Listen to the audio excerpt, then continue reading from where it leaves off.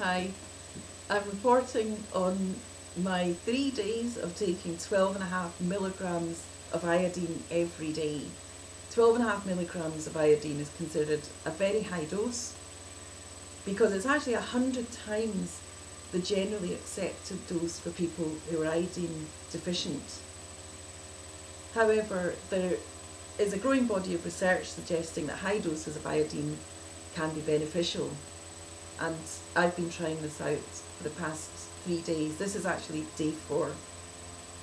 I wouldn't advise anyone to do this at home unless you've actually read up on it, as I have, or if you're doing it under the supervision of a medical practitioner.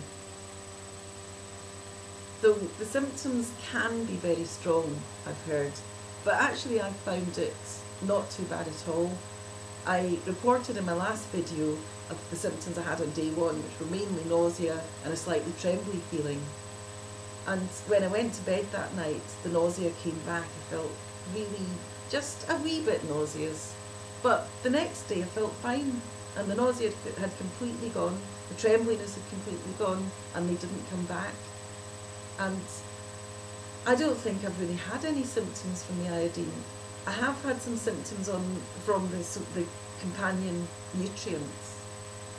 It's recommended that you take these companion nutrients if you're doing this iodine supplementation protocol, because they can help you overcome the side effects of the iodine and the detoxification. It's not really the iodine causing it, but the detoxification that the whole process can cause. I've been taking extra selenium, extra B2 and extra B3 and vitamin C, all in quite high doses. So the first symptom I got was neon yellow pea. Apparently that's the result of taking high doses of vitamin B2. It's very common and there's nothing wrong with it at all. In fact, it was quite pretty in a way. The other effect I had was much more shocking. I'd heard that you can get a hot flush from taking the vitamin B3 and that you should start on a relatively low dose. So the recommended dose was 500 mg twice a day.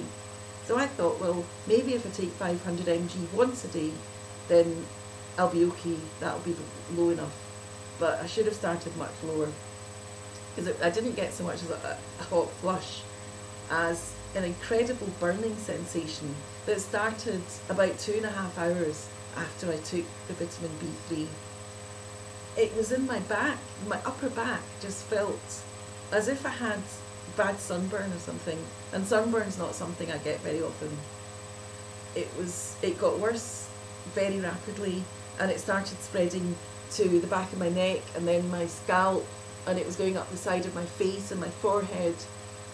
I was a bit panicked. I went onto an online forum and asked about it. I asked whether this was the iodine or the B3 that was causing it, and I found out that really I should have taken a lower dose of B3, and that was the problem. I also got very itchy wrists. I was scratching like mad. It was just horrible, and it only went on for about 20 minutes. But I kept thinking, what's going to happen? Is this going to get worse, you know? Luckily it didn't, and I soon felt better. But since then, I was advised to just stop taking the B3 for a few days, and I'll only go back to it if I start getting detox symptoms caused by taking the iodine. Because what I've been told to expect is that you can get, apparently bromine and fluorine can cause the problems. The actual iodine deficiency problems can be caused by bromine toxicity and other halogens like fluorine and chlorine.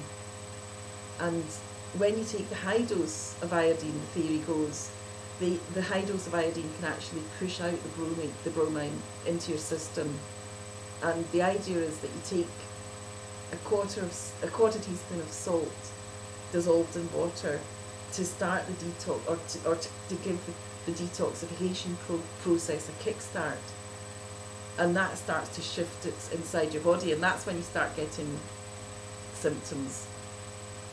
But apart from the first day, I really haven't had a problem with symptoms, and I'm hoping that will continue, because I think I've been taking my pulse and my temperature 3 times a day, and because my pulse has been very low due to this sort of sluggish thyroid condition that I have, and I noticed that in the past couple of days it's increased slightly.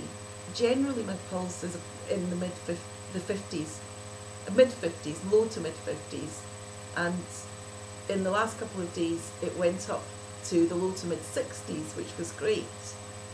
But today it's gone back down again, maybe because I did a lot of physical exercise yesterday, well, physical work. I was doing a lot of gardening and a lot of digging. I don't really know, because it's only been a few days. So far this experiment has been going very well. The idea is that the first week you take 12.5 milligrams a day, and then you double the dose in the second week, you triple the dose in the third week, and you quadruple the dose in the fourth week. So by the fourth week you're taking 50 milligrams of iodine per day. And I'm quite keen to start taking more, but I do want to, follow the instructions as carefully as I can. I don't want to rush it.